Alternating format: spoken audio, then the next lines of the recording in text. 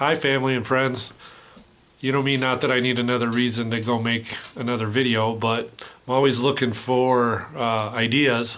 And it came to me the other day, I've never dropped my GoPro into Matt's fish tank. So I kind of wanted to do that and see what it would turn out like. I really have no idea what kind of view it's going to be, but as you guys know, Amy and I gave that fish tank to Dad for Christmas, and we took it after he passed away, and we've maintained it, and his fish are getting huge, especially his sharks, and Amy named one of them Lamont from the street that Dad lived on and stuff, so it's kind of cool.